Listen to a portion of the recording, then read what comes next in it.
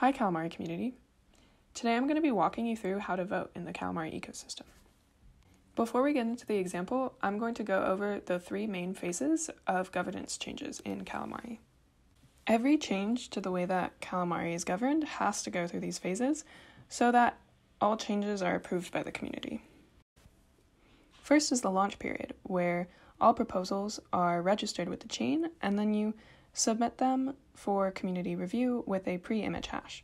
This is so that the changes can't be tampered with once the voting starts. Then, if a proposal gets enough backing, it becomes a referendum, where anyone with token gets to put in a vote on the matter. You get to vote A or nay, which just means yes or no, and your vote is weighted based on how much token you put behind it. Finally, we move into the enactment period. If a vote succeeds, then the proposal is automatically enacted. If it fails, then nothing happens. So to get to the UI that we'll be using today, you'll want to go to polkadot.js.org/apps. And this is a UI that works with any Polkadot and Kusama compatible parachain. So once you connect, you'll be able to get to Calamari under Kusama and parachains, connect to whatever node you want, and then click switch. And it'll bring you to this UI. So what we're doing today is under the Governance Democracy tab, and what I'm about to show you is on a local node, so it won't look quite the same, but it is the same interface. Let's break down what we're seeing on the screen for a second. So at the top we have the referenda, that is things that you can vote on, and then below that we have two different queues for proposals that are trying to become referendums. The middle one, which is titled Proposals, is proposals that come from any token holder like you. And the bottom one, which is titled External, comes from the council.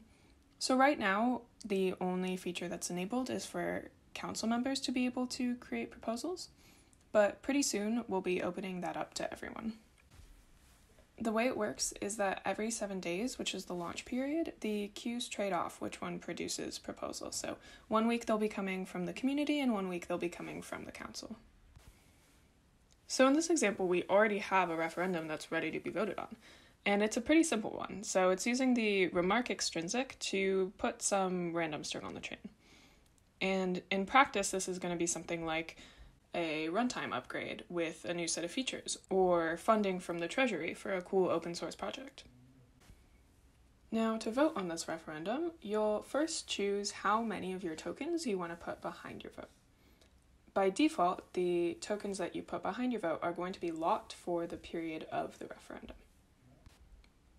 But you can also choose to lock up your tokens for a longer period of time after the referendum is over in order to give your vote more weight. To do that, you'll change the default conviction value of your vote, and it'll tell you how long your tokens will be locked for in exchange. So let's quickly see what it looks like to vote. So we'll have Charlie vote I, which is yes, with 1,000 of his tokens, and a default conviction, so no additional lockup period.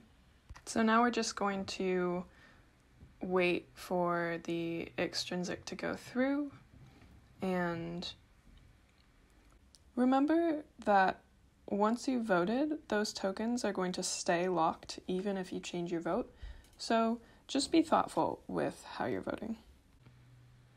Okay, so we see that it went through, and let's just refresh the page, and we see that Charlie's vote is showing up now.